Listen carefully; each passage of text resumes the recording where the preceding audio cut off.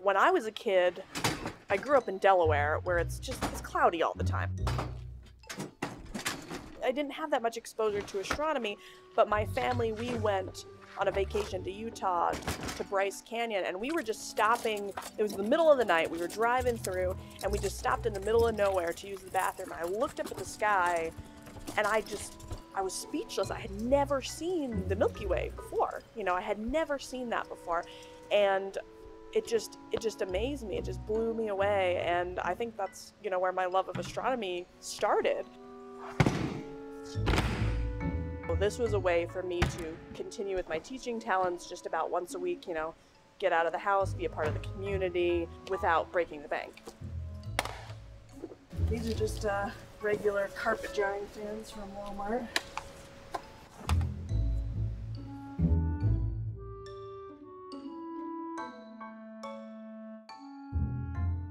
My name is Lauren Ard. I'm the planetarium lady. You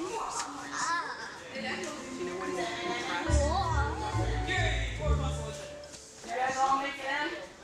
I need a couple people to sit over here. Now we just start going. So, yeah, you remember from last time. Thanks for coming out, guys. This time is anime astronomy. This summer I've been doing anime astronomy and Harry Potter astronomy, Doctor Who, Marvel Comics. You know, there's all kinds of things that you can do that pop culture has connected to the stars and constellations. This is Taurus from Mega Man. He has fire powers, obviously, being made of fire. They may or may not like science, but you know that they love anime. So if you can get them in that planetarium, then they can realize that there's at least one aspect of science that they can relate to and embrace that they may not have been interested in before. The North Star, because it's right above the North Pole, it's going to stay in the same spot. Are you guys ready? Yeah. All right, here we go. Check that out. Check out. There you go, right there. Oh my god, that's amazing. You know, it's a new experience for them. Just being in a different environment than the normal classroom environment can just turn on their brain to something that may have seemed really boring to them, just sitting at a desk in a classroom. Felt like I was right in the center of space. Like I could just go up to the skies and touch them. I started doing some research and found out to buy a professionally made one of these. Cost about $12,000, which, you know, was not in my budget. Do you guys remember the nickname for our galaxy? We talked about it last time. Yeah, the Milky Way. The first planetarium that I made was actually made out of 2 giant tarps from Home Depot. I cut them in big circles and then duct taped the edges together and left a hole to go in and a hole for the fan.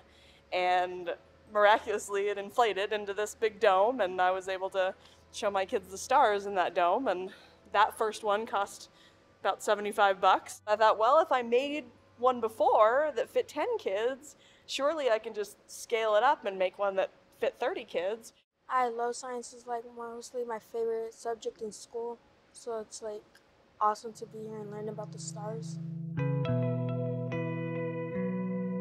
Some people have actually asked if they throw money at me if I'll make them a planetarium, but honestly, I'm not into it for making a planetarium. I'm into it for presenting to the kids, especially the kids that are middle school age. That, you know, that's where I have my experience teaching. I just love interacting with middle school age kids. When I look at the night sky in Arizona, I see all the possibilities for our future, all the things that we have yet to discover out there, all the amazing things that we have yet to learn about our universe.